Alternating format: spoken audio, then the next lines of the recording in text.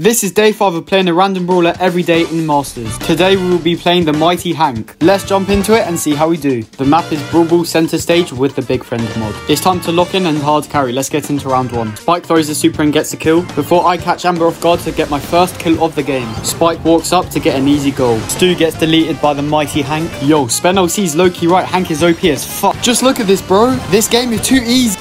Yo, you guys saw nothing, but you are going to see me kill this Amber and get a nice goal. And that's round 1, too easy. Time to hard carry round 2. Rico, wake up. Rico, wake up. Rico, wake up! Hi. Anyways, with Rico awake again, I'm able to push up and get a nice kill. Spike then passes me the ball, and with all this OP HP, I walk the ball in to score a goal. Shelly runs in, but doesn't know what she's dealing with. I then get another kill to just show how OP this brawler is. And then Spike walks the ball into the goal to win the game. Just look at these stats, man. I literally carry.